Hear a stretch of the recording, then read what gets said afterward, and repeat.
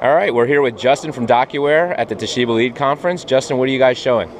Hi, we're showing our connect to Toshiba. So Toshiba is one of our best partners that we have and across the United States. And what we're showing is how we integrate directly with their technologies, right? To create an open architecture solution to allow people to not only use their devices for printing, scanning, all of that kind of good stuff, but also to store all their information into content management to take advantage of paperless workflows and so on and so forth. Excellent, excellent. So can you just run me through a little bit of the DocuWare solution and Sure. give me a couple pointers on what I need to know about it?